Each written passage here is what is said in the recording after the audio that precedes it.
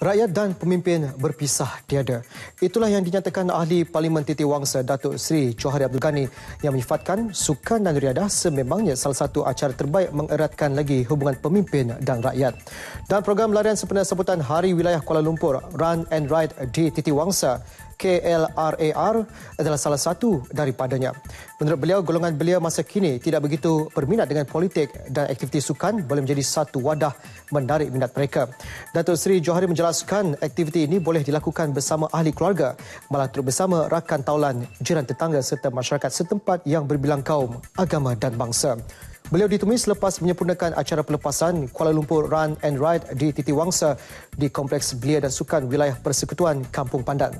Seramai lebih 3,000 peserta khususnya penduduk sekitar Parlimen Titiwangsa menyertai program yang diadakan sempena sambutan Hari Wilayah Persekutuan yang disambut pada bulan Februari setiap tahun.